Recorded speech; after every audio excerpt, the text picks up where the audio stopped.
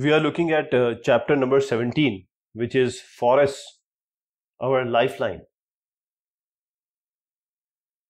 So forest, our lifeline, question answers we are going to see.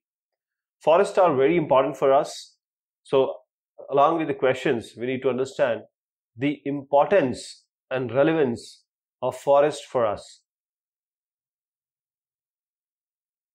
First is explain how animals dwelling in the forest help it grow and regenerate.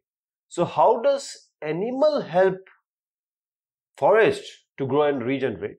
So there are various ways, like the animals may be herbivorous, they can be carnivorous, they can be both, that is omnivorous. So they live in forest, and they are every one of them, they are part of food chain. So animal, the seeds dispersal, reproduction in plants, animal facilitate them. They are one of the you can say important factor in dispersal of seed from one part of the forest to other. Then the excreta of animal, and when they die, and when they are decomposed, their excreta is decomposed, they act as manure. They act as a manure for the plants which are upcoming. And the humus which are created by the dead plants and animal, when the microorganisms or the decomposers works on it, they are rich in nutrients, and they are the basic building block of plants. Means they are incredibly important or very necessary for mineral providing, or you can say mineral source for plant. Explain how forests prevent floods. So there are various ways in which you can see, if this is a tree, this is soil, okay, these are roots. First of all, the forests are natural absorber of rainwater, and it allows them to see. When the rain falls on a tree, this rain doesn't fall directly to the soil, but in fact it dips like this. So this rain, which if tree is not there, it will flow like this, but because tree is there, it dips and it will go inside the, means it will increase the ground level, groundwater will be increased. Then when there is no tree, if the water comes like this, it will just flow, taking all the upper say the important layer of the soil. So if water is there, it will stop the, if the tree is there, it will stop the water.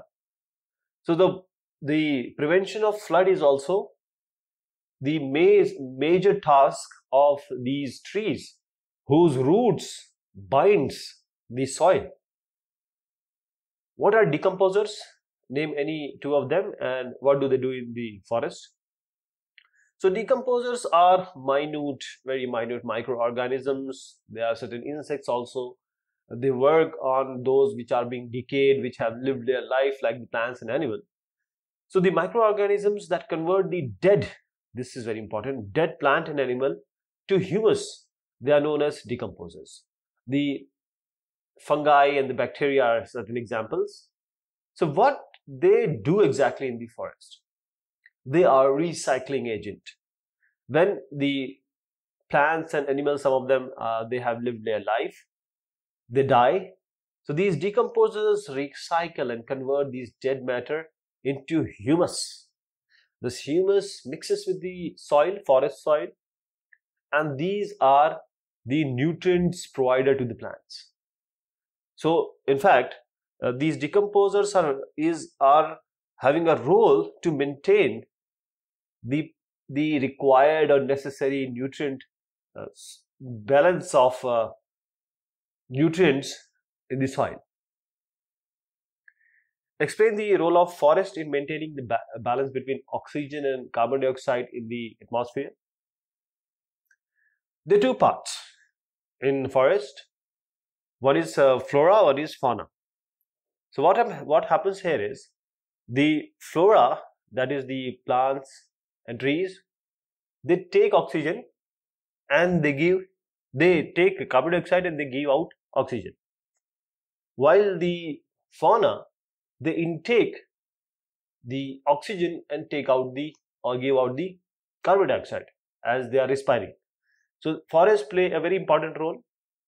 Forest works like a self-sustaining or self-regenerating system. All the product or whatever is produced in the forest is utilized in the forest.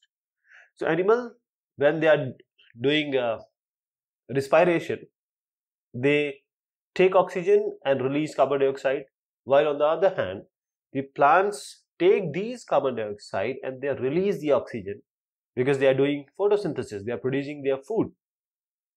Even all the waste, all the waste are also converted into beneficial substances in a forest. That is why there is no waste, and this is the role of forest in maintaining the balance between oxygen and carbon dioxide, O2 and CO2. Explain why there is no waste in forest, which just saw in the previous question, that whatever is produced is consumed in the forest. As we just said, that these forests are self-sustaining. They are excellent, perfect example of natural recycling factories. All animals, they may be herbivores, they may be carnivores, and they ultimately depends on what? They depend on food. They depend on food because herbivores eat plant and of course plant products. Then carnivores, they eat herbivores, and the microorganisms, they act on dead remains of animal and plants. They produce or they make humus. So whatever is being produced by forest is ultimately the you can say the outcome of forest is intake of forest. The forests are maintaining, or they act as a network, a food chain called food web, and nothing goes waste in forest. Everything is consumed, everything is being produced in a way or just because they are to be consumed. List 5 products we get from forests.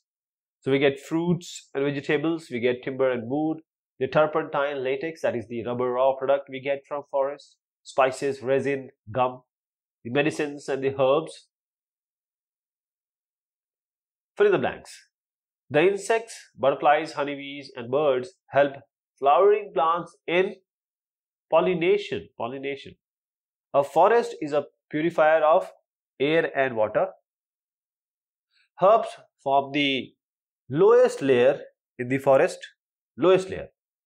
The decaying leaves and animal droppings in a forest enrich the soil. They enrich the soil. Why should we worry about the conditions and issues related to forest far from us? If some deforestation is going on, say in Delhi, the Kerala people should not be worried about it. Is it the case? Or if something is going on Michigan or New York, the Kenya people should not be worried about. This is not the case. You are living in a world which is governed by certain parameters, environmental parameters, the temperature, the total earth temperature. So everything happening anywhere directly or indirectly affect the total, the combined, the collective environment, temperature and the conditions of the world. So these forests are very important. We should really be concerned about it.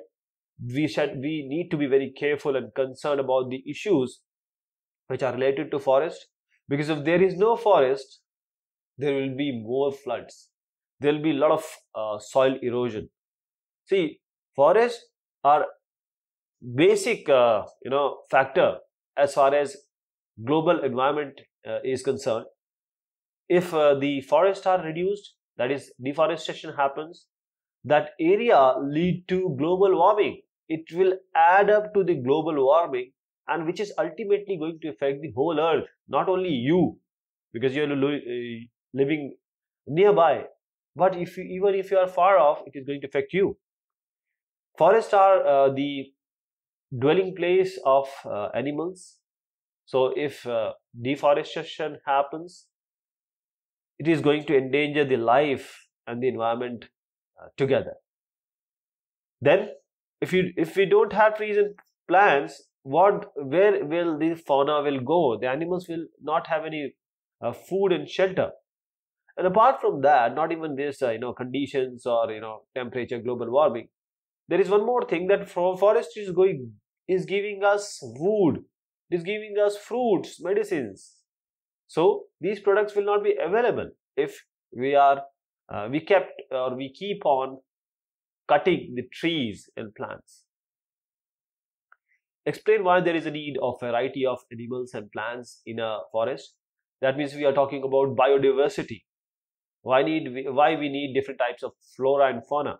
So variety of animals and plants living in forest build a rich biodiversity, and this biodiversity is very important because every plant and animal, they have a role.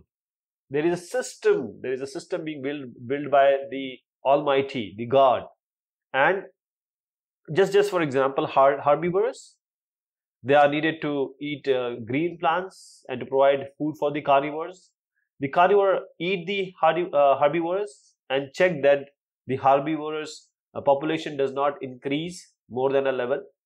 The biodiversity make forest more productive. The stability and resilience it makes. So the diversity or biodiversity make forest more productive, stable and resilient. Just see that if there is no grass, all herbivores would die. If there are no carnivores, the herbivores will eat all the plants and there is shortage of food, there will be shortage of food. And if there are no decomposers, then what will happen to the dead plants and animals? They will actually pollute the system, they pollute the environment. So due to such biodiversity, a balance in nature is maintained.